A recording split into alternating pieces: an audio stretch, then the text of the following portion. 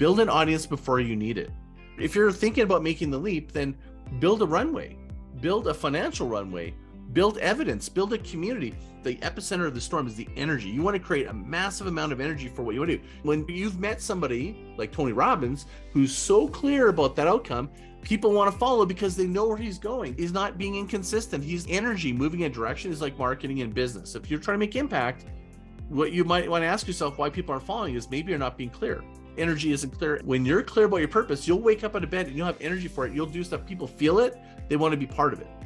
When you don't, it's different. That's the beginning of the unseen wave of business growth, is clarity of purpose and direction. Think of your values. The shifting to who you want to serve and would love to wake up and serve as values, that will transform the way that you show up and the energy you have for it. When you create more trust, you create less friction. When you create more trust, you can create experiences. And when you're creating experiences and you're trying to change people's lives, there's an important word you want to say to yourself. Good day, everyone. I am so excited to have my special guest today. I tell you what, first of all, welcome to Jill Collins Connections. We have another Summit Life Experience interview today. And I've been begging this guy, honestly, to come and be on my channel and interview him. He is just one of my favorite people on the planet. And he knows that's true because I tell him that all the time, every time I see him. I want to introduce everyone to Scott Martin. Scott Martin is a brand strategist, an entrepreneur, an author, and a podcaster. He's also the husband of the most amazing woman, Jellyfish, as he calls her. And I've had the pleasure of meeting them through my Platinum Partners experience with Tony Robbins. And I think we met for the first time, Scott, was it at the finance in Sun Valley, maybe in 2020? I think we met him. I wasn't at Sun Valley. Yeah. Okay. We may have met, then I guess we probably met in person somewhere else, but I think we're really connected with you other than just during that pandemic year when we were all doing Zoom calls and trying to get to know each other and finding ways to connect, was in 2021 when Clubhouse became the thing. And someone invited me and said, hey, you should jump on Clubhouse. I'm like, what is that? So I did. And I think my birthday, as they call it there, is January 1st, 2021. And I just navigated through. Saw some people I knew, and I connected with you on a Sunday. You had your Sunday rooms. And I have to say, I want to thank you so much for how you showed me the way there. And you got me involved and you introduced me to people and got me in different rooms and got me on stages. And as I say about Clubhouse, is that year of Clubhouse for me in 2021 is where I really found my voice. And I really developed confidence and realized how much value that I can add with the experiences and things I've gone through. So I want to thank you for that. So welcome. At this point, I want to take a moment. Scott, tell us about yourself. I'd love to hear more about what you're up to. And again, thanks for being here. Thanks for having me. You're like a sister to me. What am I up to? Probably the most significant thing is I just finished publishing my book, Groundswell, The Unseen Wave of Business Growth, 4 years in the making. And a lot of some of the concepts that are from the book, I applied in the experience you had in Clubhouse. We're talking about the Sunday rooms. I think they were called the Mindful Marketer rooms. I did those for, 6 months or something, 8 months. And they became very popular rooms. So there's people still today message and tell me, I found a message. Somebody said that was like my church. That was like, are you going to do them again? I get so many requests, and I'm actually, truth be told, I'm actually going to do it again. I'm going to try to go back on Clubhouse and do it again. And I think what made them so special and magical and why you connected to it was, we created a space where we were really being open and curious about what is the possibility of spirituality, energy, nature, all into marketing and business. And for me, I'm just like this knuckle dragging, chainsaw yielding, bacon eating dude, and just bringing all these like people from all different sort of disciplines. And then we just really had an incredible time just navigating the conversations because they were super interesting. And it was just more of a collaboration than anything else. So that was really awesome. Outside of the book, probably the biggest thing is I've launched my community. I'm out of beta. We have about almost 900 members now. It's called the Groundswell Inner Circle. And that's been my pride and joy. It's basically eating my own dog food of like actually helping other creators, other entrepreneurs, other artists to be able to build their business sustainably with sovereignty and build a groundswell. And we can talk about wherever you want to go with that. But that's probably the biggest thing is I'm about building community now. Well, that's what I was going to say about you too, is I wanted to give you an opportunity to say something too at the beginning. And I'll tell you what, this is something, if someone said, because my whole channel of Jill Collins Connections in my community is all about like best in class and whatever they do, an individual does. And I would say for you, and I always say this, is you are the best in class in community building and collaboration, brand strategy, everything like that. But what's unique about you is that why I so resonate with you is the fact that you're really about impact creators, people that want to do something with their lives that creates an impact. And so your focus is sustainable growth marketing. I know we've talked about that, and that was your room and on Clubhouse. But going back, I think that's just so pivotal. And I really appreciate that about you. Another thing though, that comes to mind when we're in Platinum Partners now, and we're in all these WhatsApp groups with the Platinum Partners, and everyone's got a webinar and they're pitching something and they're selling something and they've got these ideas and they're wanting, how do I make money? How do I do the funnels and sell my courses or my programs or my coaching? And it seems like we're just inundated, and it's like we're selling to each other. We're preaching to the choir. And I think sometimes it's, how do we get noticed? How do we get recognition? One would be one of my questions for you is, but before that, I think as I've struggled myself is finding, what am I really good at? What is it that, what is uniquely me, instead of looking at what everybody else is doing and saying, I should be doing that too. Oh, if someone's selling a program and they're making a lot of money doing that, I should build a program. What could I teach? And then you back into it versus finding that purpose first. And so I really want this part of this is people who are watching this to walk away going, first thing I got to do is know my purpose. And how do I do that?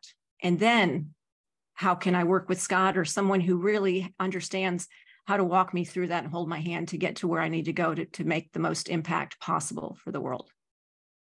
So is the question about purpose? I think maybe someone's going to go, let's maybe do a little deeper question, because if someone goes, great, yeah, I want to have a purpose. But it's like, what would be the reason you'd want to have a purpose? There's this great quote from Tony Robbins: success without fulfillment is the ultimate failure. And how many times have people done a program, chased the trend of, oh, everybody's doing this, AI, let's go do that. And they're distracted. It's a zigzag of energy, right? So the birth of what I've created within Groundswell is I've looked at patterns. I've seen a differentiation pattern. So I've been, like, in marketing for 25 years, I've done everything you can think of in marketing. And I'm a nerd. I'll go and do it to its nth degree. Like, I have my own film production company. I've built websites, apps, like billboards, print. I had a direct response agency for 10 years. I've done it all. And I still, to this day, I launched my own currency, NFT. I'm now doing AI. So I'm always like hands-on, because I believe when you're going to take advice from somebody about something that's so important as like the strategy, the brand, and then ultimately, how do you actually communicate and connect with your audience, aka marketing, you need to understand the point of view of the person you're taking advice from. And this is where I don't have here's the template, I have the blueprint. There's a difference. Template, follow exactly what I'm saying, because that makes sense for marketers. They want to do that because then you follow their template and it's repeatable and they can scale. Well, blueprint is something different. I teach you how to think about it, because I believe every single person has a different path. My whole point of Groundswell is I'm going, everyone is different. How can that one strategy work for Jill and work for Joe and work for Scott? It can't be, because you have a different sort of energy. You have different resources. You're a different stage of life. You have a different understanding of the topic or the capability. There's all these factors. So I really break it down to go, here's how you think about those things. So back to your comment about purpose. What I've identified in the patterns is I've looked at growth. The one I heard once somewhere a long time ago, if you want to make a big dent in the universe, try to solve the unsolvable problem. And I'm like, I want to make one. And what was the problem I wanted to solve? I'm in marketing. I'm like, I've been obsessing over how to market without marketing. Seriously, I'm like, is it possible to market? And this, by the way, it is true. And it's like, how could even more than how to market without marketing? Because that has some energy. But I'm like, even better, how could you create exponential growth with decreasing costs, decreasing marketing, and less economic waste? So I basically set out on the journey of the last 10 years. I coined sustainable growth marketing, and that's what I've been studying. My podcast over the last 5 years, I've interviewed the top people in marketing, asking the questions that have given me the DNA, or actually it's really more about, I already had the plan, I already knew what it was, It just gave me the confidence to write the book because I'm like, oh, wow. Okay. So I am not so far off. So one of the things that I've identified is if you want to create exponential growth, look at other patterns of company. Let's take Apple. Apple was a leader-led company, right? Steve Jobs was the leader. He had a clear vision. Okay.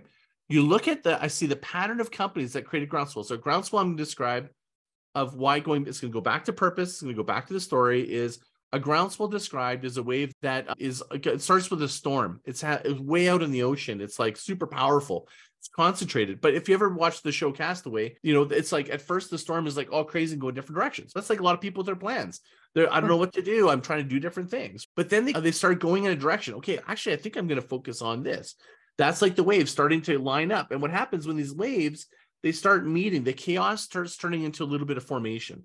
That formation is exponential growth because now it's more surface area that allows it to, and when the storm starts shifting and moving into one consistent direction, that's when you see from the plane, you see these, looks like soldiers marching towards the coastline, like corduroy jeans. That's a groundswell. It hits the ocean floor. It's like powerful, right? Think of that as radiating energy. How did that happen? Concentration, and almost think of centrifugal circles, right? I call it your epic center. Your epic center is you. When you have clarity of direction. Epicenter or epic center? Epic center. But it's the epicenter of a storm, but I call it the epic center for the person. Okay, cool. I kind of play on words there a little bit. So epic center, you need to know epic center. What's your epic outcome? What is it that you want to do? It's about epic is something that's big. It's so scary. It's like, it throws, that's my unsolvable problem, the dent in the universe. That's a big vision. So people that want to build a groundswell, they're not going after small things. They're going, I want to make impact. That's who this speaks to. This expression of purpose is going to speak to that person, someone who's trying to make impact in the world. They're trying to create something. There's a bit of an artist in them. They know that they can create something so different and differentiated. Now, the challenge is when you aren't clear on your purpose and direction, how many times do you start something and move? You get pulled in a direction. Someone says, oh, can you come over and do this? Jill, you did this. I've done this many times. I was going to say, yeah. And I think I even told you, I think you might want to, it's like, what it is, it's a zigzag. And we've all done it. And there's no judgment. But what we realize at some point in time, when you get clarity, if you invested the time and clarity in going in the direction, and that direction is your values, the values and the direction, when you're a business that people want to follow, a groundswell is also an uprising. People that are coming together for a cause, right? Think of a movement. It starts as a movement. People go, I want to create a movement. I'm like, why stop there? I'm like, think of maybe Black Lives Matter. That was a movement, but it wasn't meant to be a movement. Really, it wanted to go and create change. Even then, it wasn't just trying to create change. It was actually, we're trying to transform the way we treat each other as humans. If you think about really the logic of it, I call it move, change, transform. I'll get to that in a second. It's like the waves. Going back to your purpose, if you're clear about your purpose and you have these values and you're trying to move energy in that same direction, you're trying to change to create these waves of interest and ultimately transform the world. That's how people follow. So you think of Apple, it's not Patagonia, different brands. It's not just about nonprofits. It's actually, my whole thing is purpose, profit, and passion. Those are the three elements, right? When you have those together and you're going in that direction, that is what creates a storm. So when you want to build a brand and you think about how does someone build a groundswell, you have infinite energy when you've really aligned this. The reason you don't have energy, if you listen to this, you ask yourself, the reason you have energy is you realize it's not really aligned with your values. Whenever that's off, you feel weird. You feel like there's an icky feeling. You wake up and you're exhausted of it. When you're working with somebody or something, or a business that's not aligned with your values, your energy drops. I know it's true. If anybody here, I will challenge anybody. I agree with you. Law of gravity. It is. But what we do is we think our brain goes, this is supposed to be hot, AI. And you're just doing it because you were told by a marketer that this template works. It doesn't matter if you're marketing against your values. Like sometimes people market and they go, this doesn't feel right. Marketers will go, that's what you need to do if you want to grow on Instagram. And I'm like, no, maybe there's some information there. Trust your gut. I did this great podcast with Guru Singh, and he talks about your gut intelligence. There's more truth to these feelings, and that's going to put the woo-woo. People in woo-woo are going to go, this is all woo-woo. No, this is actually math. But it's if you actually trust yourself, that either it's fear, I don't know what to do, or it's a warning or a signal to go, hey, you're off course. So you've met somebody like Tony Robbins, who's so clear about that outcome, people want to follow because they know where he's going. He's not being inconsistent. So this energy moving in a direction is like marketing and business. If you're trying to make impact, what you might want to ask yourself why people aren't following is maybe you're not being clear. Maybe energy isn't clear. And more importantly, this never-ending energy, okay, is when you're clear about your purpose, you'll wake up out of bed and you'll have energy for it. You'll do stuff. People feel it. They want to be part of it. When you don't, it's different. That is what I'm seeing as that's the beginning of the unseen wave of business growth, is clarity of purpose and direction. Clarity of purpose and direction. And I think that's where we're getting so overwhelmed. And I love what you just said, because that's something that I've discovered in the past, I don't know, this year at this point, a few months ago, as I'm working on my intuition more in the spiritual side of things, and just how much my intuition trusting it, learning to trust it. And hearing that voice that says, if anybody's into human design, I'm a generator. And I have the 4-6, which is like a reaction. So when I know, and I immediately go, and then my brain starts to go, but you know what, you should try that because everybody else is doing it. Come on, that's even the people you respect the most, they're telling you to do it. And then we start to try that, take that path. And here's where I can check in is the next step is my body starts to react, and I can feel like in my gut, feelings, key indicators are feeling senses of overwhelm, of putting it off, of procrastinating. Now there can be other reasons, like you said, is it checking in? Is it fear? Because I don't know what to do or how to do it? Or is it just I'm resisting? Like I've been resisting creating another program or selling or one-on-one coaching, for example, to do that for my business. And I'm like, why am I resisting that? And it finally hit me. That's not what I'm supposed to do. But everybody's doing it. And when I started this program, I actually created a program and a brand a few years ago that by the time I got through and spent all the money and worked on it, I realized it's not what I wanted to do. But it helped me get through that process of working with divorced and widowed women. I did create the program. It helped me go through my own journey. Thank you. And I was grateful for that. I was grateful for that. But also I learned how to create that. So that's good. There were good things that came out of that, but I wasted a lot of time figuring that out. And I don't regret that, but I think that I can save people time. You can save people time by figuring this out, is that really checking in, like today, knowing that, like finally figuring out this whole thing with interviewing and helping people connect with other people. This is who I've been. This is always who I've been, but putting it in a really nice package. And I'm still, like you said, I'm at the point where the waves are starting to come together and I'm going like, yeah, okay, this is making sense, but not getting in the weeds with, I should probably also create a funnel and start selling and doing this other thing over here. And sure, people say you need to do that. Okay.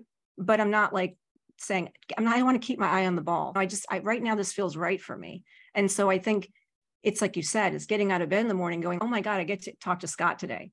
I can't wait. And I can't wait to share Scott with everybody that watches this. And that's when I light up. So knowing when I light up, I think that's really helpful in the values, like you said, knowing our values. That little, when you talked about the little distinction I'll add to that is, so this is Scott's point of view. Totally different. Probably. I am, by the way, the contrarian. I am so not conventional. I know that I'm like a heretic in my business. So I get it. And I don't mind it one bit, because I just ask you, tell me if it feels right, and I'll show you the evidence of it working. Here's an example. You just said that there was you're not sure about one-to-one coaching and stuff, and your intuition is reading that. I would argue it's not a pass or fail. It's not that black or white. It might mean it's just out of order. Think about prioritization. Because it's just saying, what should I be doing next? Now, the problem is that sometimes we go, I think I need to be doing that next. But I would have a little framework for you that everyone's listening.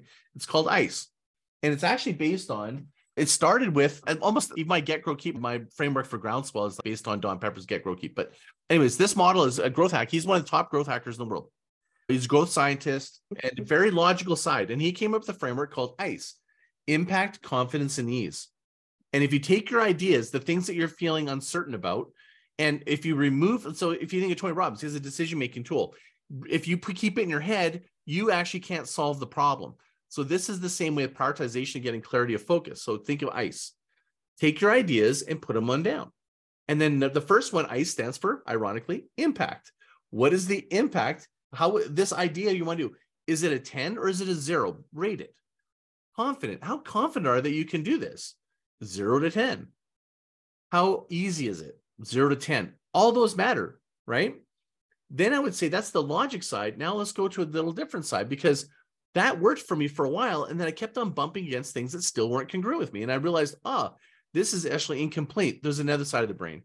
And the other side of the brain is still ice. It's called identity, congruency, energy. Does this fit with my identity, my personal identity? For example, I do not love, even though everyone says you need to be on Zooms and TikTok and doing this. Have you ever seen me do that? Probably hardly ever. I don't. And it's something I'm going to move towards, but I'll explain how I'm going to get to it later, but it's not in priority for me right now. Okay. For me, identity is not part of my brand. It's not like my style, right? So think of your brand. So maybe your brand is, your audience isn't necessarily on TikTok or something, right? So identity. 2, congruency. Is it congruent with your values? This is a big thing. A lot of people are doing stuff like ClickFunnels and it feels icky. And I'd argue it's probably because it's not congruent with your values, because you feel like you're entrapping people, or you're being fake, or templating, or it's not you, right? And the other might be congruency of systems, right? Is it I'm a Mac person, but it's a PC idea, for example, whatever. So congruency. And the last and the most important is energy. Do you have the energy for it? So if you really want to build a groundswell, start with the most energy first. You may have to get to it, but by the time you have enough momentum, you might have enough momentum that it doesn't take that much energy, or you don't need to. By the time you get to it, the things you have less energy for. Because if you think of what stops people in zigzagging, is they ran out of energy for it. I'm doing this. It doesn't feel right. I don't like it. How many people have half-built ClickFunnels and they're still sitting there today, or landing pages, or different things? It's countless.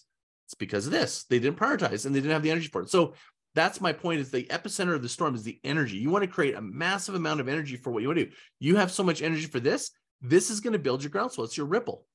Right? You have so much energy for it, and it's going to build on it. I started my podcast. I did not have energy for, I am not one that's in front of the camera as much now. I'm doing more now, but I did, even when I could have done videos on my podcast, the first 3 years I did only audio. Why? I had the most energy for it. Thank God. I've got one of the best podcasts in marketing, right? Like I just need to do it very narrow, right? The Grand Canyon was made from a narrow river, not a wide river. The Grand Canyon. That's a great analogy. I love that. That's a great visual. Oh my gosh. I remember when you were telling me, maybe a couple of years ago we talked, and I'm always asking for Scott for advice. And so I was thinking about starting a business with someone. And I remember you giving me this sage advice, and I didn't take it, and I probably should have, but I always learning lessons through things that I do that I end up things not working out. We all do. But you said, just do it yourself. And I learned something about myself after that, is how much I have the tendency to hitch on other people's wagons, or in the past I did. And it was out of fear of doing it alone and having it be all about on me, or all about me, or all like the responsibility, but also I think it was just that fear of what could happen. And so I'm grateful to you for the advice that you've always given me, and then also showing me the way along within so many places in life. So thank you for that. I think you were really good. Like you mastered the number 2 role. That's a really important role for anyone in business, the integrator, the person that works with the visionary. And that's what I saw you as. I just think that you just topped out. You weren't having any more energy for it. You were at the peak of it. Like you could do a master class on how to be a number 2 and supporting role as a guy in video. But you didn't have more energy for it. That's all. Does that make sense? Like it wasn't that. I think maybe fear had something to do with it, but I think that fear was more about taking the next step. Mm-hmm. For you, some people, that's where they are and that's what they love, and that I think there's nothing wrong with that. But for you, clearly, you were communicating with me. I was going, yeah, she's hopped out of this, but she just hasn't quite seen it yet. Yeah, I get that. And I'm curious to know, because like for me, I finally discovering where I am and just overcoming fears is, what advice do you give to someone when they're saying, but Scott, I know what I want to do, and I have a clear vision. I have this product and I'm getting on social. I just want to make, but what do I go from here? Like everybody's selling things. How do I know what my next steps are? So read my book, I guess my short answer. Yes. The biggest thing is, let's talk about that one scenario. The one scenario is, like a lot of people, if they want to cross this chasm. It's like a monkey that's you want to move from one branch to the next, but you can't go to the next one until you let go of this one. Crossing the chasm. You got to how are we going to cross the chasm? So if we're talking about a side hustle, you need to create the conditions of being able to do an active strategy. An active strategy is proof and the ability to demonstrate yourself that your idea is valid. And more importantly, and one of the biggest sort of lessons I put in my book in the build phase. So there's build, give, grow, transform. Doesn't matter if you're doing a side hustle or building a business, is many people go, okay, I'm going to start on my own. They do the opposite, and they just go out and they take massive action. And sometimes they win and they become these great stories. The majority of the bell curve, though, is that they fail because they didn't actually test. This has happened to me my whole career. Scott, I have this product. I just made it. Can you go help me market it? And I'm always like, did you leave any budget for it? What resource do we have? And it's usually I've had to work with, that's what's given birth to everything I do, is I've been given birth to how to do a lot with very little, right? I'm like, how do I market this with hardly any budget? That's been my MO. And and at the time I'd be so annoyed by it, but now I'm like, holy crap, because of that gift, I'm now mastered how to do lots with little. I'm ambitiously lazy. I'm like, how can I do the least amount of work and get the most amount of output? Giving birth to Groundswell marketing and sustainable growth marketing. So most people, when they have this widget or they have this idea, they go, I'm going to produce it, I'm going to create it, and then now I'm going to go market it. I think that's really backwards. There's a quote that I just love. That's an ancient Arabic quote, which says, dig a well before you're thirsty. Build an audience before you need it. Build demand. Trial balloon. I call it an active strategy. If you're thinking about making the leap, then build a runway, build a financial runway, build evidence, build a community. Because once you've let go of it's the reality of cash flow that you get from that, but the truth is you will never actually get the full evidence you require until you make the leap. Because you're divided. Your energy is divided. Your energy is fractured. So you actually are unable, and this is a truth for me. I have a consulting practice that's a 7-figure consulting practice, and I'm building my community. I'm now shifting into courses and community. I am fractured. I felt it. I crashed. This is Scott talking the truth about my own dog food, but I've got to make the leap. But the truth is I needed this money to be able to fund and build up, but I've got almost 1,000 members in my community. I built it out for a year. Can you imagine if I did it without doing that first? It's a different leap. But if you have 1,000 people that are already subscribing to you, following you, you've got an audience. I've got a pretty sizable audience I've been building for a long time. It makes it a lot easier when I release a book. It makes it a lot easier when I release a course. So those are things that you can do that give you confidence. Because what you're really talking about is, do I have the confidence to see it through? So you need evidence. You also need the reality of cash flow. So if you have a family and stuff, you've got to be a little bit more considerate about this. And you got to expect that it's going to not go the rate. If you're guesstimating going, I'm going to do this and I hope this works. Hope is not a strategy, of course. It's like you need to have repeat evidence of going, oh, I already know that I get a 5% uptake on the total people I talk to do this. That to me is you need an active strategy and you need to find a way to demonstrate that and be very intentional and narrow. Pick one thing. Build an audience of people you love that are connected to the values that you have. That to me is to be nothing more important than building your audience. Okay. All right. So prepare ahead. It's if you're going to leave your job and you want to start your own business or get into real estate or something like that, you want to make sure you have 8 months of living expenses or a certain amount of living expenses, whatever the recommended amount is. You want to have a plan ahead. So it's, if I'm going to sell something, I need a list. I'm not going to just go create a widget and then go find a list and start selling it. It's really planning that runway, as you said, ahead of time, which is brilliant. I love that. Most people underestimate the amount of time it takes in marketing, and the attention is collapsing. It's harder than ever to market. It's never been easier to market, and it's never been harder to market. Everyone can be a marketer. I'm posting stuff on social media. I'm a marketer. Oh, really? Great. To me, it's like for somebody trying to navigate marketing now, it's like it is getting harder. How many people out there listening are finding they're posting stuff and getting less and less people responding, or it's an arms race. Who's got pandas going down slides with shotguns? It is an AI is going to actually create this massive sea of sameness. The challenges ahead of like really thinking about marketing yourself in the traditional way is you need to make a huge shift. Think of it like a seismic change is happening. What has created the seismic shift has been COVID, has been lack of trust. The lack of trust that's going to come on even more so with AI and fake content. There's going to be people writing books that aren't even experts on marketing. They're just good at prompting, right? There's also lack of trust in marketers are liars.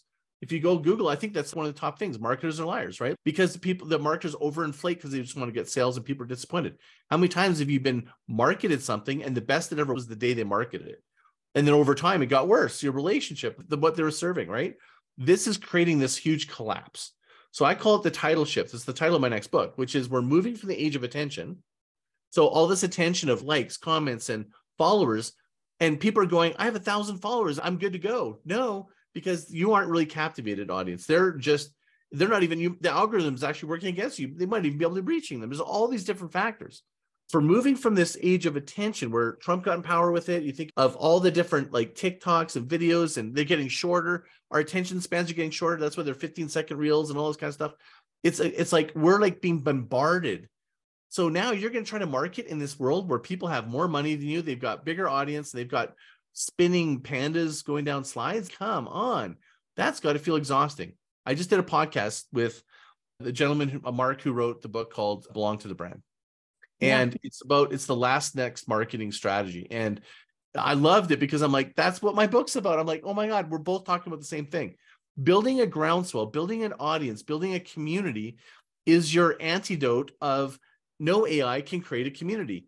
If you're somebody that's making impact, you're probably going through what I described before, move, change, transform. So if you're trying to move energy, you're trying to sell things, that's very functional. I'm just moving stuff. That's where most people are selling products, shoes, or whatever, right? If you aren't saving money, helping to make money and stuff, that's basic. But the level that most people are trying to aim towards is word of mouth, which is change, right? I'm change agent. I want to change you from being a PC owner to now a Mac user. I'm trying to change your behavior, right? That's where a lot. But if you're in transform, you're be a real impact, human impact, and you're listening, you have a baked-in advantage. It's called a growth loop. A growth loop is what a groundswell is. Imagine the more you market, the more you output, like exponential output you create. How does that happen? Okay. Think of a funnel. Funnel as a visual, not the actual funnel that people are thinking in their minds. Sales funnel that we consider, yes. Funnel was actually, nobody did. He hijacked the actual funnel, which is a strategy of demonstrating numbers. That's actually how it started. A funnel, a sales funnel was a visualization of data. The funnel was at the top is awareness, right? Consideration. Casting a wide net and then going. What's that?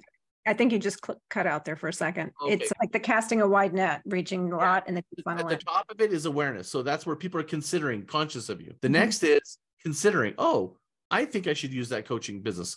The next one is comparison. Oh, should I use Jill or Scott? And then commitment. So the numbers slowly go down from there. So when you think of it, most people in marketing growth think, I'm just going to keep getting more people, more awareness, more attention. I'm going to throw more money on ads, throw it at the top. The first place you got to look is, why are people leaving? If you have to master and own and be honest with that, because if you're always going to try to do the math of, if you got leaky, if you're trying to pour water and it's leaking, it takes more energy, more time. And the bigger those, and if there's leaks there, they're probably more going to sprout. So you want to get it early, get the monster while it's small, as they say. So those, just because you got only 1 or 2 leaks, that means there's a reason, and there might be more as you put more water in. So figure out the leaks first before you go to kind of get more growth. And that's that funnel thinking a little bit. It's like, think of it not like the funnel at ClickFunnels. It's more just in terms of a visualization of it. So, when you're thinking about growth, that's one of the first places you need to go to create growth. Now, a growth loop for people that are making impact, it's about transformation. Okay. So I'll go back to move, change, transform. When I heard a quote that Tony Robbins said to me was, life's happening for me. It moved me. It was moving, right? And I'm like, oh, when you hear a song and they say it moved you, it's very internal, but you don't tell the world. If I went and bought this and they delivered headphones, it was what I needed. It was at the right price, the right product, the right time. That's the classic marketing. I don't tell the world about it. I'm like, I bought it. But then I changed. I went from a Right Guard user to Old Spice. I moved my hand across and I changed. I changed because the smell is better, the offer is better, whatever it is. I now changed from a PC to a Mac. That's where word of mouth lives. I listened to read Tony Robbins' book, Awaken the Giant Within. It changed me. When people ask them, oh yeah, you got to go. This book did amazing numbers for me. That's where word of mouth lives. Okay. There's another level. When I went to a Tony Robbins event called UPW, now I'm not the kind of person I'm pretty passionate about what I'm talking about, but I'm not one to grab people. And after that event, I was compelled, like a Jehovah's Witness, grabbing people going, you need to go to this event. And I'm like, and I'm recognizing this, looking at this pattern going, there it is. That's a growth loop. Even I am impervious to its power, because when you transform, you want others to experience that. You want other people that share your values. You want to bring them in.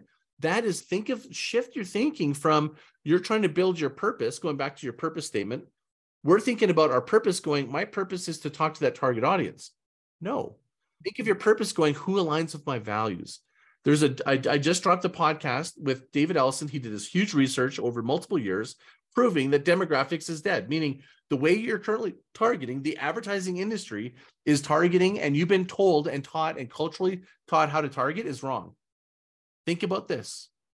When you buy on values, I value this brand because it represents something to me, right? This is a brand. This is a brand that I created. This brand, it connects with the audience of bike sledders and motorsports activists that are really in the backcountry, because they all share the same values of getting out there, freedom, sovereignty, all that kind of stuff, right? Those are values that connect that brand, right? Think of your values, the shifting to who you want to serve and would love to wake up and serve as values. That will transform the way that you show up and the energy you have for it. That growth loop is other people are also going to then bring the same people, the same values to you. They're going to do the work for you. They're going to be compelled to go, you need to work with Jill. Oh my goodness, she is amazing. We experienced it, didn't we? At Mindful Marketing on Sundays, people started coming in droves because they're going, I heard, they show up on stage going, I heard about you. I heard you guys talk about this crazy topic about mindful marketing and nature and things. I just had to be part of it. And now that I'm here, I'm like, I found my people. How many times every Sunday did I hear somebody going, I can't believe this group existed. Oh my God, do I feel at home? I'm coming every Sunday. Like, totally true. And I think the thing that also I remember about that, which is where you created community even more, was when you kept the room open after you said it's officially like over, and then you kept the room going. And by the way, Clubhouse is an audio only app that is like a podcast, but it's live for those who don't know. And so you would do the kitchen table talk. Yeah, kitchen party, they called it. Yeah, kitchen party after. And so we just be sitting around after and just sort of talking about things. And it was a more loose, more relaxed kind of experience, and people in the audience could just listen to our conversation. And I think people really liked that. They liked feeling like they were a part of something. And I think that's what for me, what I would say is that the result, what do I want people to get, is not, hey, subscribe to my channel and watch this amazing interview and connect with Scott and work with him. I want people to walk away from every interview and say, I can do that. I didn't know that was possible. I want people to see something they didn't see, to have hope and to be inspired, and then to feel this need to act and to make a change, and also to share it with others, to be able to help others improve and grow. So that's what lights me up, is like when someone will say, my gosh, that interview really changed my life because I was struggling with this with my husband, and I watched that interview with that couple and I learned how to talk to him in a different way. Fantastic. That's gold for me. That kitchen party was an example of inclusion, community inclusion was behind the scenes, and it becomes down to a value. People value, think of that saying, it's a very origin story of like how the sausage was made. Well, what does that mean? It's because they want to see the process. Some people value more about the fact that this dish that was served to them was milking some sort of Sherpa, milked this goat and hiked it down Nepal, and it now is my cheesecake or whatever. The story is actually what they value about. They'll pay twice as much for it because of the story, right? That's marketing the process. That's a value. They're valuing the process, or they're valuing the intention behind something, or they're valuing your origin story. They're valuing what you're doing for the world. They're valuing the people that you're congregating. Again, if you really think differently about this and you really want to wake up with infinite energy and clear purpose, it comes down to values. It really is. We're moving into the value economy, which is going to be based on people buying values. They'll pay more for a Patagonia shirt, 30% more because it's Patagonia and they're giving back to me. Think about all your purchases. I can map it back to a value 1,000,000%, except for commodities, not commodities. The ones that you're willing to pay a premium for, big point of difference, right? Price versus like your differentiation price, right? So if it's playing a premium, now think of economic value, you're going to pay more for an experience, right? Time well spent. So we would spend, how much money would you spend? Think of the Tony Robbins events, right? The experience. People pay a lot of money for them. People do. And I tell people about how much I'm paying. They're going, I wouldn't even pay that for, they're just losing their mind. I'm like, but you don't understand the experience. So there's an economic shift. So if you're trying to create a business, think of yourself going, what experience can I create with the values that these people have? If you do, you could create a more economic profitability differentiator there, which is super powerful. But there's another level. If you transform someone's lives and they're never the same, it doesn't have to be like transforming like Tony Robbins. It could be like a juice maker. I'll never make juice the same way again. I don't know. I could think of a million different ways, right? If you're at that point, people will pay an unbelievable amount of money because there's nothing that will compare to it. And it's like, it's theirs. Soon as it becomes theirs, it's part of them. And they want other people to experience it with them. Now, experiences they'll want to share, but the differentiator is transformation. The economic possibilities for people, and especially people that are probably your audience, impact creators, my ideal audience, they don't realize that they have the ultimate growth loop. They have the ultimate advantage. Most people culturally in their mind have the nonprofit thinking, or I want to play small because I don't want to make myself too big. Think of a flower. Does a flower shirk so that the bees don't find it? Like, fuck, think of nature. So what we want to do is we want to really rethink everything. I want to help people like let go of this nonsense. Can I swear? Like the the fucking BS of most marketing. It's so culturally ingrained, and it's conditioning you because you need to stay on the Ferris wheel of social media, marketing, and all these templates because it serves everyone else, not you. Be free of it. Come up with a way of marketing yourself on your own terms. Gosh, there's so many gems and nuggets there. Yeah, marketing on your own terms. And I think it's so true. We get stuck in these loops sometimes, don't we? Gosh, I was thinking where I wanted to go with that, because I'm thinking as like that, the idea of impacting others, the values that I have. And when you said, look at my purchases, and you promised you could directly correlate that with my values. Yeah. Yeah, I could see that, because like things that I'll spend money on for sure. So for example, the mic you have right now, you may have valued, I value that it's going to be high production. Deeper value is I want people to respect me because it's the best possible I can buy. I value that I'm going to give my craft as me the best. Or it could be, it was a different color and you go, I just like it because it's going to show up nicely on screen. Different values, different reasons.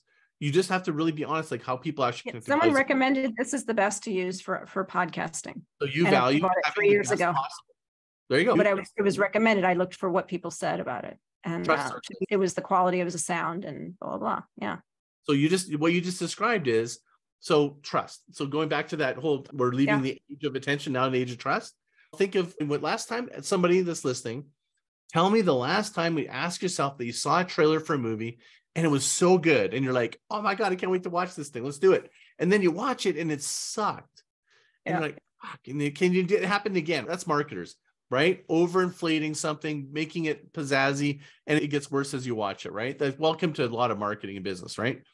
Then you go, okay, wait a minute. I'm going to figure this out. I'm going to go and look at the ratings. I'm going to get this. I'm going to look at the recommendations. That's going to be a safe haven to protect me from not having that. Oh, and then you find out that you watch this movie at Rotten Tomatoes, five tomatoes, and it sucked. It's because the wrong people like that movie, not your people. They don't have your taste, but a lot of people had that taste, right? That's one. Two is it can be gamed. Like you think of how many people go, I'm a international bestseller author. And I'm like, you bought that. You didn't, it's actually like you gamed it. Like you think of stars and like people are propping it up. And so we don't now. So I'm saying this for you, mistrust. You mistrust it. You're going, yeah, okay. In the funnel, okay, you've got recommendations, check the box. Like your trust is, we got the bullshit meter up. Like it's huge. It's like this right now. So then you go, okay, you know what? There must be a system out there that can categorically let me know and help me compare one to the other. IMDb, right? IMDb is like the example of comparison, or on software, like comparing this versus that. They do the work for you. They're doing that. GetApp.com. Yeah, I love that one. They're trying to get a commitment going, we've already done the comparison for you, but they prop that for you, right? And then you find it actually wasn't true. It's not 100%. IMDb has fooled me, right? Because they're like, oh man, is there anything? There is. Circles of trust, right? Yes. Circles of trust is when someone in the Platt community, you trust them and you go, I'm going to, or Joe, I know you really want, I know your taste in movies. And I go, you're going to love this one. This is an incredible movie. We're moving to technology and a world of trust based on mistrust, the collapse of trust. There's this incredible research around the collapse of trust over time that's happening right now. And most people are they're feeling pretty down about it. Man, it just gets worse. I believe this is giving birth to what's going to be this incredible trust economy.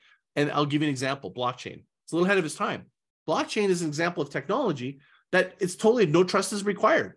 If you can do land titling with blockchain, you don't need a lawyer. Why? A lawyer was there to put in trust the money to ensure that both things happen, and then they just did disbursements. Blockchain removes that, right? That's an example of technology going in the direction where people don't trust each other. Both guns are out. And they're going, I don't know. That's where it's going. So you think of also, I bought last. Well, like how we buy something on eBay or something, and you have the ability to, isn't the money held until it's shipped or arrived, and you have all these guarantees, right? It's called extreme. That's called extreme trust. So think of Apple. I went to buy a song the other day, and it pops up, and it goes, "Oh, you've already bought this." I'm like, "Oh, thanks. Thank you for not wasting my money." They could make billions of dollars on that, but what they're focused on is they're trying to instill trust that I've removed friction from purchasing it, because now I can trust that they're going to take care of me. That's where I want businesses to start thinking about building their groundswell. Is if you're think about Graham Gretzky. Where's the puck going to be next? Not where it is.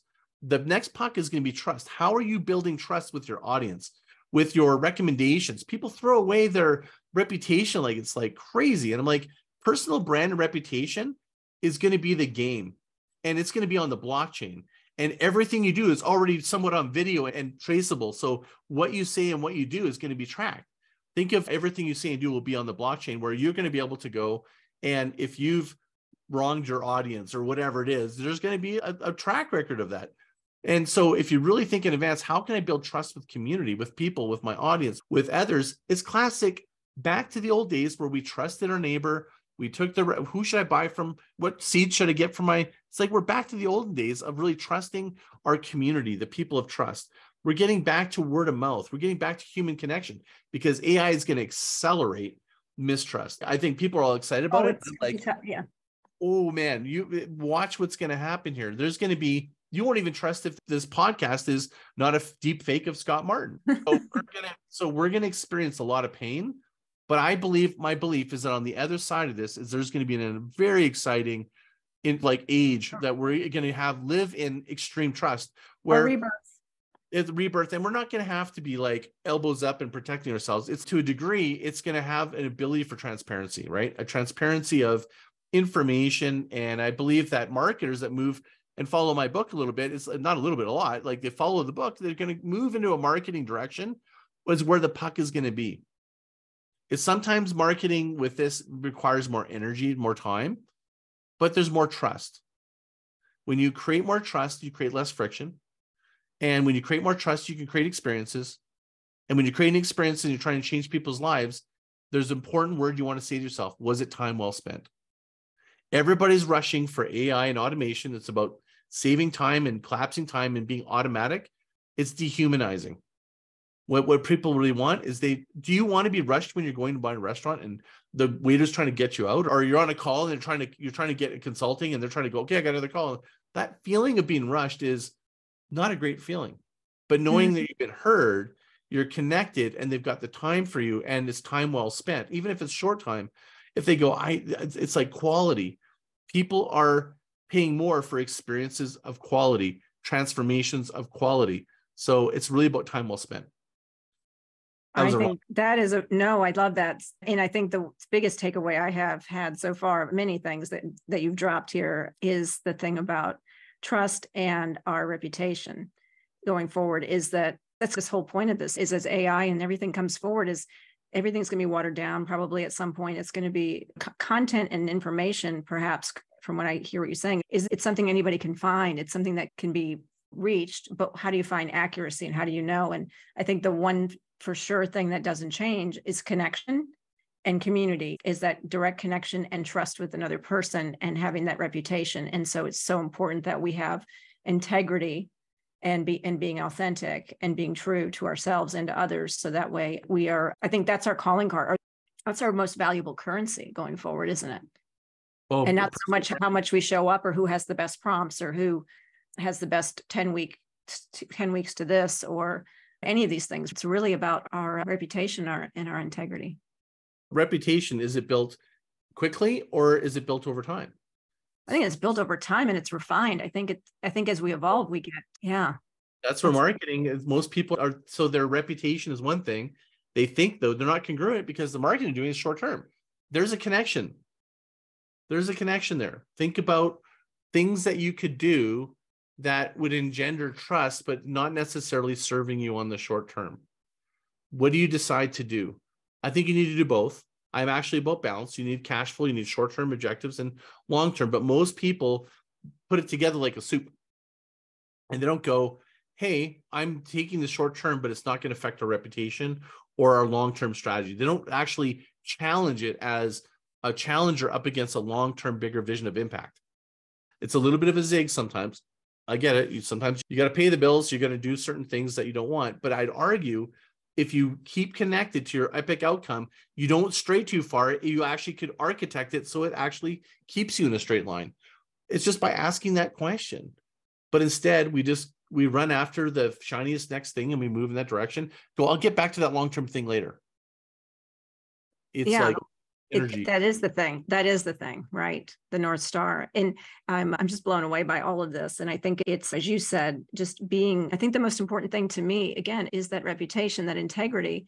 And it reminds me of that phrase where we hear is people don't care what you know until they know that you care. Yeah. And sometimes in a sales pitch or when someone's pushing something and I don't know them and all of a sudden it may be one of our groups and you get a direct message, a private message versus in the group. And it's, hey, Jill, you should check out this program. It would be great. You would love this. And I'm like, have I even had a conversation with this person before? And it's like, it's like meeting a woman at the bar and saying, hey, you want to go home and get it on? It's like, you got to walk through the steps. You're right. Emotional awareness. And how do we cultivate that where it's not pushy? And at the same time, it's just, I think it's consistent showing up. And then it's also being, a lot of people feel like I have to be in everything. So that way people see me. And then when I pitch something, they're going to buy from me because I'm everywhere. And is that true? It's to what degree are you there? Or are you just there a little bit, like you're liking people's posts or you're doing this or you're doing that, or you're sending a little heart every once in a while. What I'm trying to say is that level of connection is where trust is built. How do you actually cast a wide net where you can actually really reach someone and have them feel like they can trust you without having that, I've spent time. And I want to go into one other thing because I know I'm going to start something else. I don't want to start another topic here until you respond to that. It's about give. So think of, what are you giving the world? What's your irresistible offer? The bigger the give, the more that actually can collapse time for trust, right? Think of this equation, right? Connection times trust equals action. Okay. Connection, personal brand. We're connected because we both like surfing, right? That's a connection. But trust is created over time when they see you post consistently. It might be because other people are edifying you. It might be because they trust you because you've been showing up for them, right? But if you actually create a mechanism, this is what I call build, give, grow, transform. It's based on get, grow, keep. Get, grow, keep is the foundation of how I built my marketing over 30 years, based on Don Pepper's get customers, grow customers, and keep customers. The problem with it is when you think about you're grabbing, you're like the energy of it, right? That's why I started with build. Like I said, first let's build the bowstring. It's going the other direction. It's like pressure going backwards. It's hard for most entrepreneurs. They want to just go get customers, but it allows you to aim and it gives you energy and you're going to leapfrog forward. And to double down on that is give. What's your give? So maybe their give is, let me show you how the sausage is made. I'm going to do every day. I'm going to show up and I'm going to show you my interventions with my marketing interventions. That's what I do in my community. The way I show up like that is you want to see how I live in my mastery? Put someone who I've never met and let me help you with solve a problem. Because somebody that's got a good script and can do a webinar doesn't necessarily mean they're in mastery. It just means they've got something memorized. Memorization versus mastery is not in the same category, right? Mastery is you understand, you can read the person and actually adapt all these tools, find the pattern, differentiate the pattern, and create a pattern for them that's going to serve them. That shows mastery of, think of it as chef. First, you have to learn how to chop and be in the prep kitchen. You got to master that. And then you got to know what the ingredients are. And then you got to know the recipes. Then you start differentiating, going, okay, I'm going to make not lemon cheesecake. I'm going to make a guava cheesecake. And what the different recipes are. Now, eventually, you're going to go, I'm going to create the guava cheesecake white chocolate one. That's my own creation. It's no different in that in any level of mastery. So I would start with give is a concept I call give is the new get. It's instead of trying to get customers, the energy of asking yourself, if I'm going to market, myself, I got to take a drink of water. If I'm going to market myself, think of the give. The give started with, you're seeing in freemium models, try it for free, the puppy dog clothes, or it's because it works. But if you think of a give, have you ever had a give where you go, here, try this, my book for free or my ebook, whatever, and then you get it, and you're like, this is terrible. And it was a gag. It was like a false give. Give, when I say give, I want to be really clear. Give doesn't mean free. Give means extreme value. And you should feel like that when you give it, when you're truly giving something, think about this. If I'm really giving this to you, I think of when I gave my kids, I can't remember, it was like, we'll say it's like one of the items in the house that we didn't want anymore, we don't value anymore. And they can feel it. They're like, you're just passing this off to me. Ever felt like that way when people give something to you, they're just passing it off to you? It's like a parlor trick. But when you give and you're going, here, have this, and you're like, and you should be, the feeling you should have is they should be paying for it. Now you're at the beginning of a good give. I love that. If you want to be competitive and you want to, everybody's trying to think of all the money you've spent on marketing in your mind, anyone listening, all the money, all the wasted money. How many of you wasted so much money on marketing? I've been there, right? And you were to shift it into, what if we actually took that money and we actually made a better give? We invested in the build phase of building something that was like an incredible giveaway. How much you could collapse. Think of how much less marketing you would need. Think of how much better you would feel. Think of this going, oh my God, you don't want this? I just spent 6 months building this fucking thing, right? I'm giving away 50 pages of my book that took me 4 years to write. 50 pages. No small thing, right? That's like basically a big section of my book. I'm like, rock it out, because I want you to buy in. And then that's the difference. It's called buy versus buy-in. There's a Chuck from Public Enemy. He says, people don't buy from you until they buy into you. You need to, if you want to get buy-in, one of the ways to get buy-in is build trust over time. You want to collapse it, create a massive give. How is it that have you ever met a neighbor that came over and you moved in and they like came with a basket? That's a gift. What do? You're like, oh my God, like think of all the different times that's occurred for you. It's a human thing. And there's something about it. As soon as someone gives you something, what do you want to do? Reciprocate. Yeah. Isn't that interesting? Now they're the ones coming to you. Yeah. Think about the energy of this.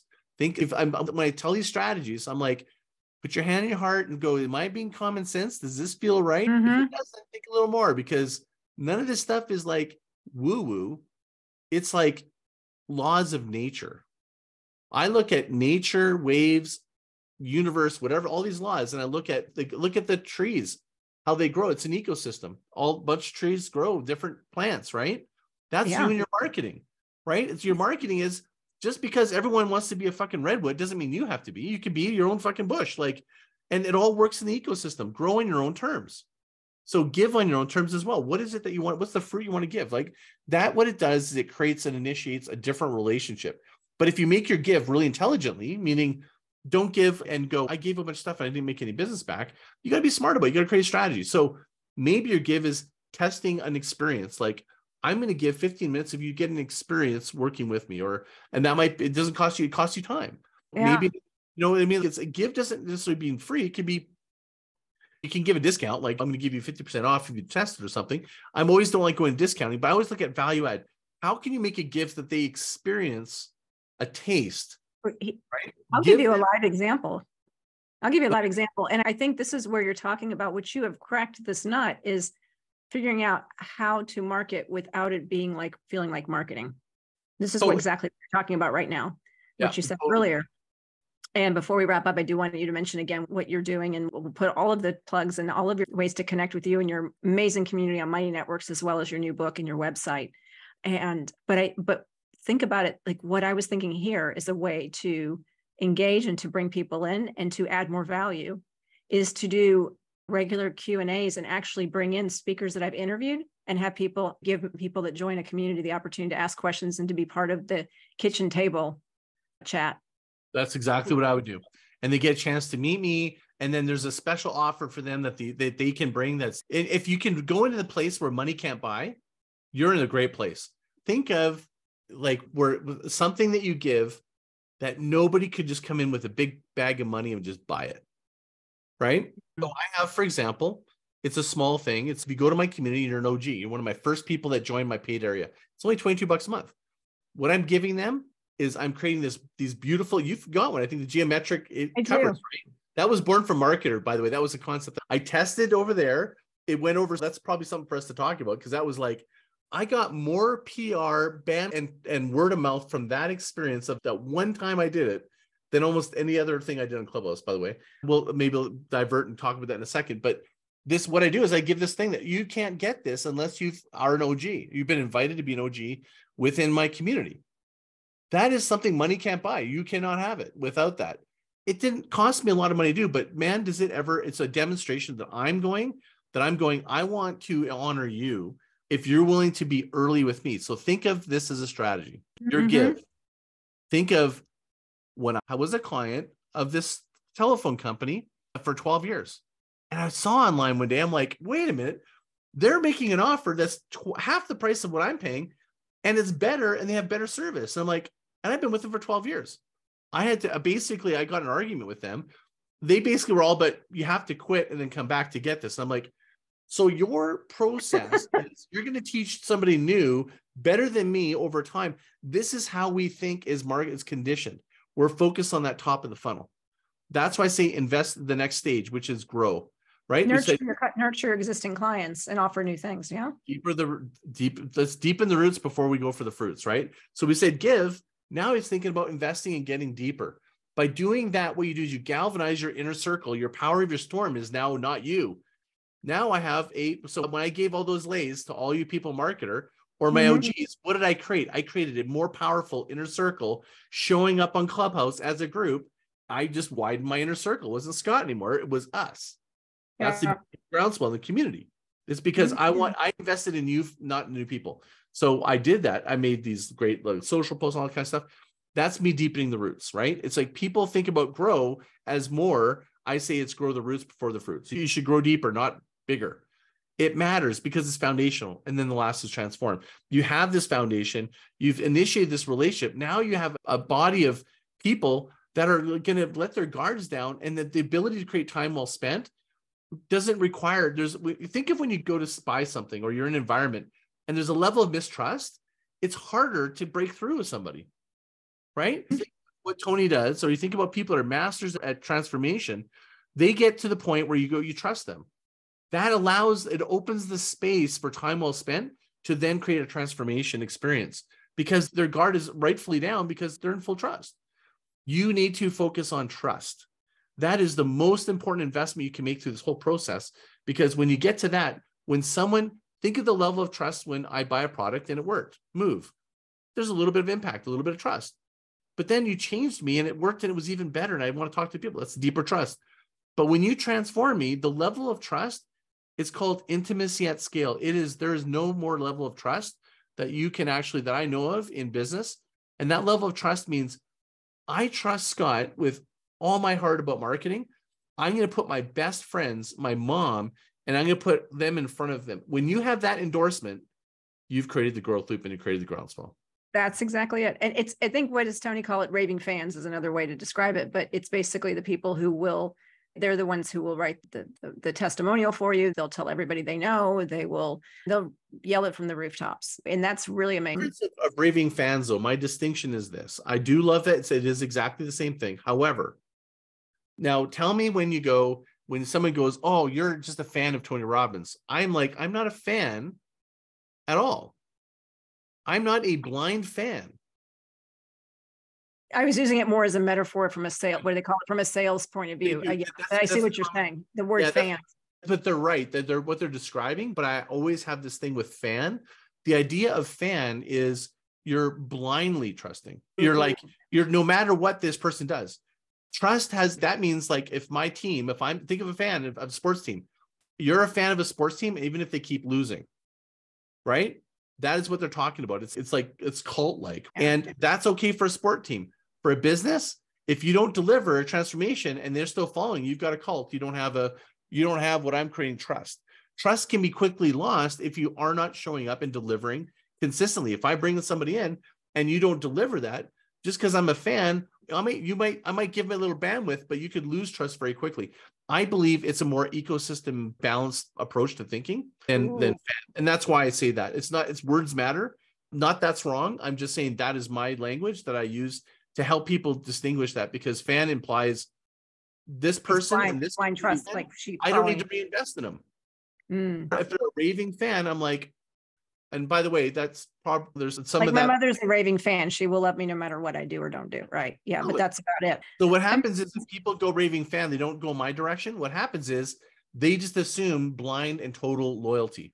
So you have to continue and constantly reinvest and reintegrate. Reinvesting in the community, and also just continue to live up to be showing up authentically and with integrity, and then just demonstrating that. That's amazing. I'd love to continue this conversation. I think we should definitely do a Q&A and maybe start this idea that I mentioned. It's been on my mind for a time, but I'd love to know if there's anything else you'd like to mention or cover before we wrap it up. And maybe we do another one and talk about other things too that we didn't get to. Sure, no problem. If they want my give, it's groundswellfreechapter.com. We can put it in the link of the show.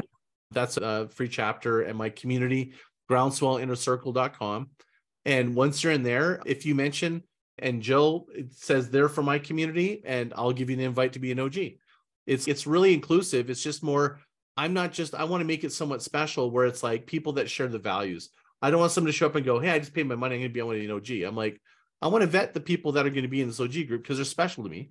These OGs are representing the values that we create, and I'm going to do some amazing stuff with these OGs. Like this plans that I have, as long as they stay as an OG, is going to be, as you know me, it gets better with time. And that's, oh my gosh. Yeah. You're always giving so much value. That's probably my second thing, other than great community builder and that type of thing, is this just adding value over the years. My gosh, brother, thank you. I want to thank you again for the time today. Say hello to Jellyfish for me. Maybe we'll see you at another. I'll hitchhike or hitchback, or what do you call it? I'll hitch onto one of the Platt trips and come early or something and hang out with y'all. That'd be awesome. Can I ask you one thing before we finish? You bet. I want a shaka. And yeah, I should have started with aloha, right? Yeah. That's the way I start my podcast anyways. Yeah. Yes. You have to check out, everyone, you have to check out Scott's podcast too. It is amazing. You've been doing it for almost 5 years, right? 5 years now. Yeah. It's on season 4, but it's 5 years because COVID made it a weird year or whatever, but yeah. And do you still have you have a magazine? Do you still doing the magazine? Yeah. Marketer Magazine. I've tucked it inside my membership of my $22 a month. It's a live magazine in there. And it's right now it's like still very small, but it's like expanding. Yeah. But I have that, and I'm about to launch. I've got this huge project I've been working on with Guru Singh, about 26 hours of taping called The Mindful Marketer. So we got it. That's a new course that we're putting out. It's really cool. Oh, I love Guru Singh. Oh my gosh, that's going to be amazing. And you did some interviews with him too. So definitely have to check that out. It's in your, I think that's in your. The podcast interview I did with him, both of them are outperforming almost any other, like I said, Dave Navarro from Chili Peppers, to me, it's an anomaly, and it just shows that people's appetite for hearing these things that are very different but feel real and true is really big right now. It's a shift that we're seeing, I think, in marketing. Wow. I'm excited to jump in some more myself. So we'll definitely connect there, and also hopefully see you on Clubhouse soon on Sundays again. Yeah. Thanks. Well, thanks everybody for being here today. And remember, subscribe, share this, and get connected. Take care. Thank you. See ya. Thanks.